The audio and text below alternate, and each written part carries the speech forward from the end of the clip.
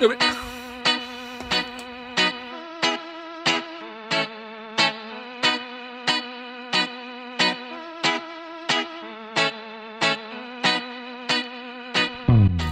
とりあえず天井を剥がします。どうやんだ。これ当てるね。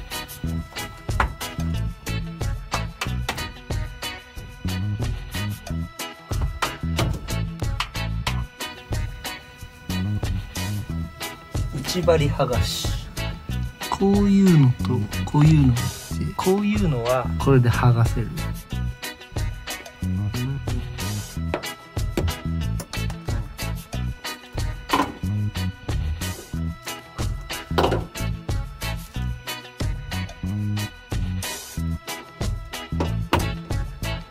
これ手で外れるんだ。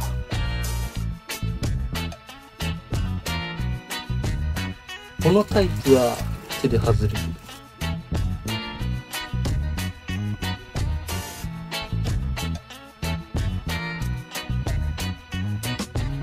この前と後ろの内張りの境目が他と違う。これも手で外れる系か。真ん中緩めて。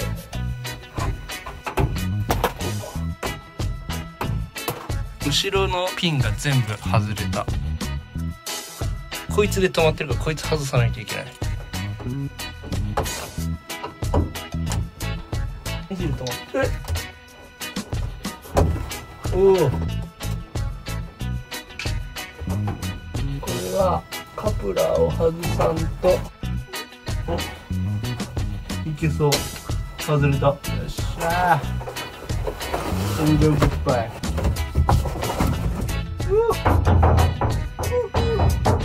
最高、最高です。最高じゃないですか、これ。この感じ。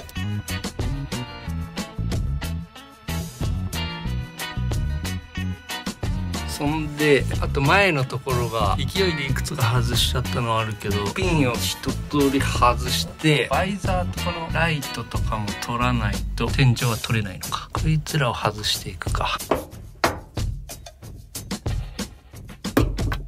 おお、ここにプラスのネジがはまってる。うわ。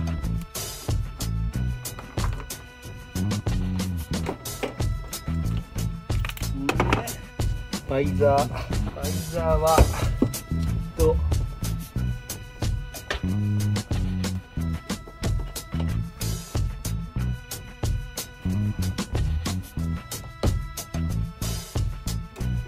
外れどういうことだろうこれ。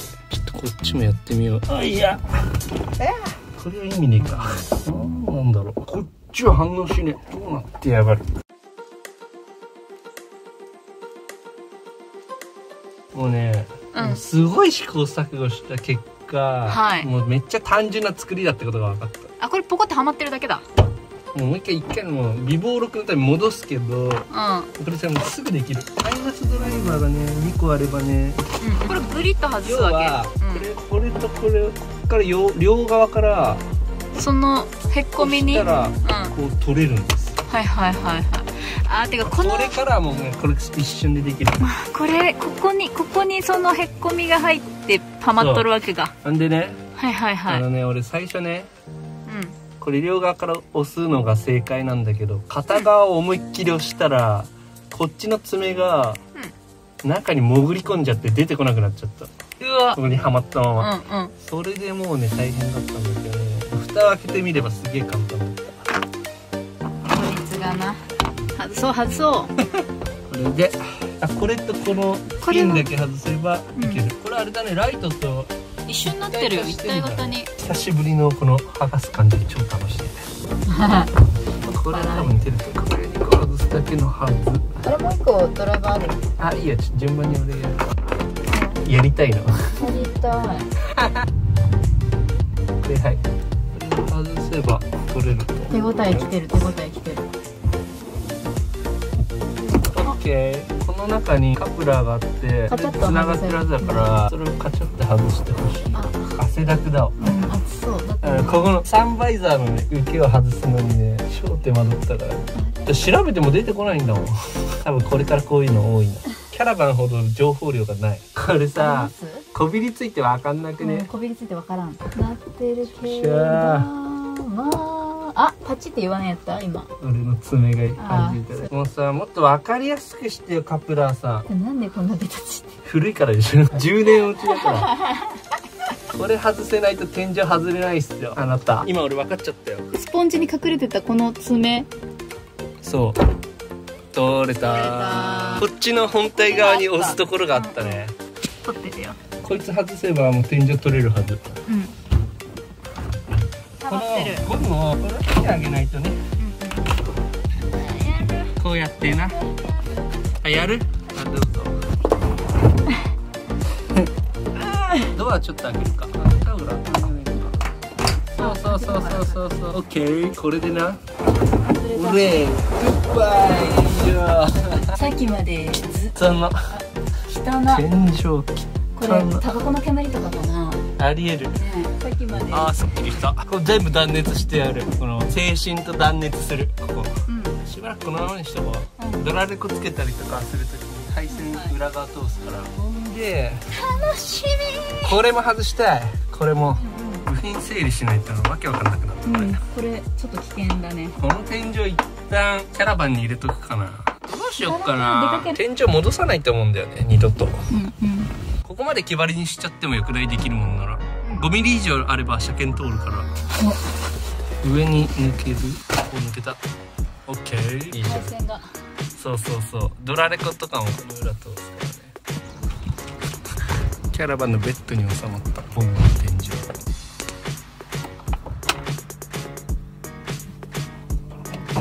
キンキンに火。いやー、めでたい。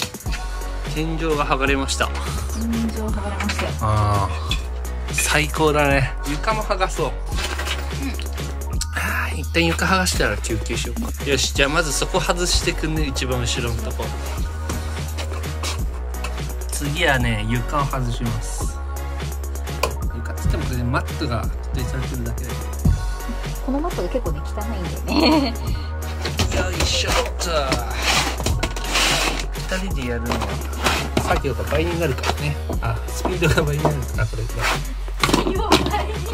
作業は倍になりません。ネジはさっきみたいに黒入れよ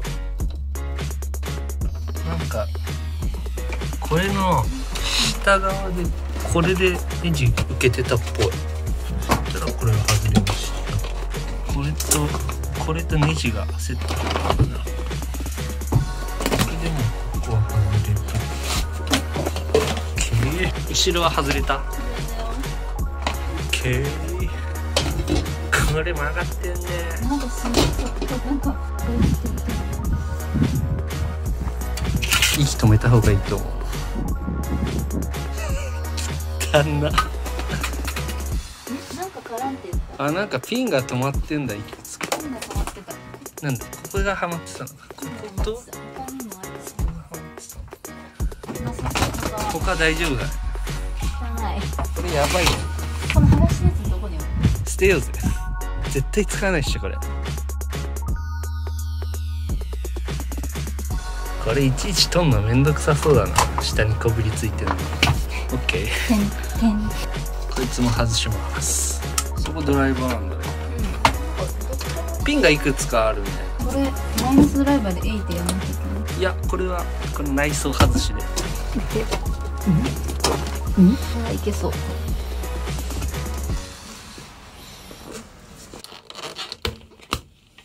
こね、狭い。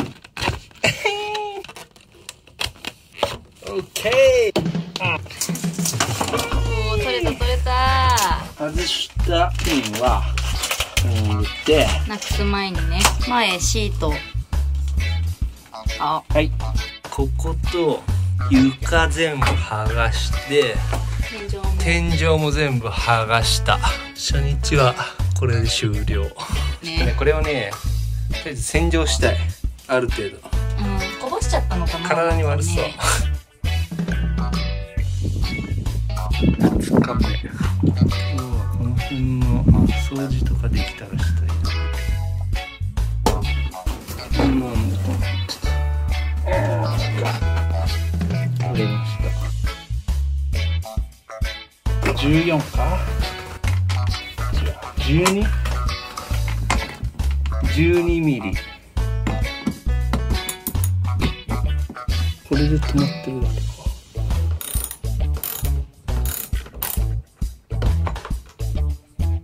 じゃあボルト。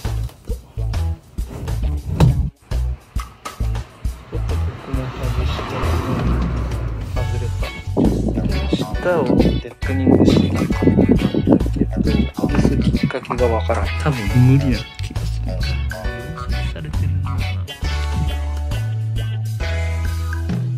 まあ足元とかはできそうだな。このカバー外せる。こ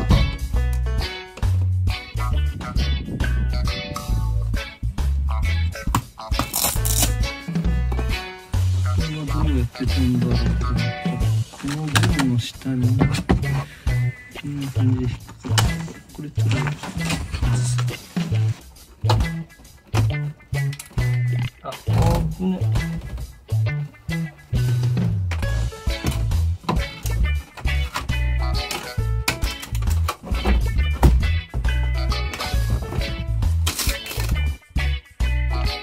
このMakitaさんにマウントつけて撮影してます。このMakitaさんライトにもなるし。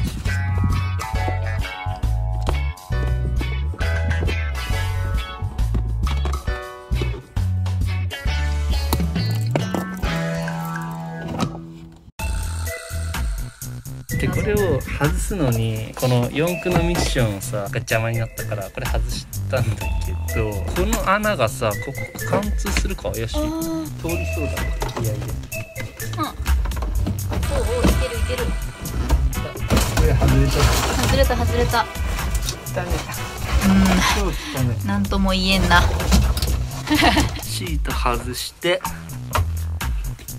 この足元マット外した。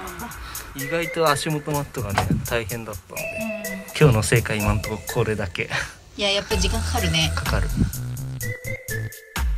3日目だいぶ汚れてるんで、この辺を使ってきれいにしていきたい。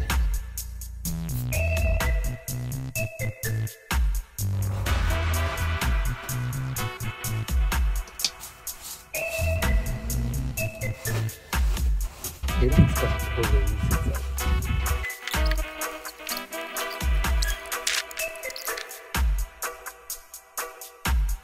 る。でもなんか振動止めそのものなんじゃないかと思ってきた。これ気持ち悪いけど、だからそんな無理して取るもんでもないかもしれない実は。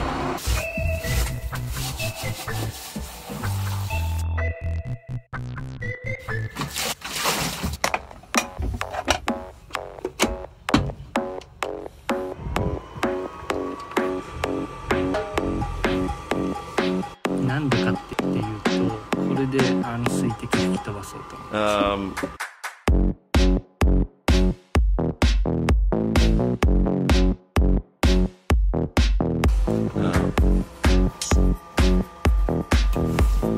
この辺でこれは諦める。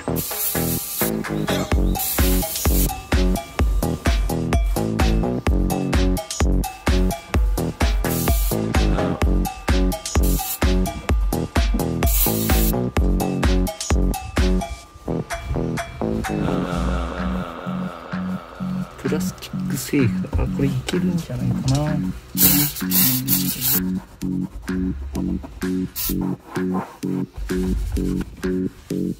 充電が完了した。これで残量が分かったけど、またブロワー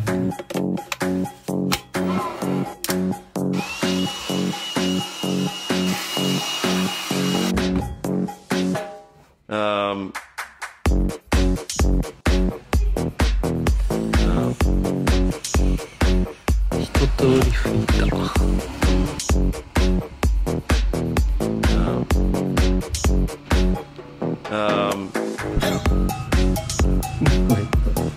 構使ったけど。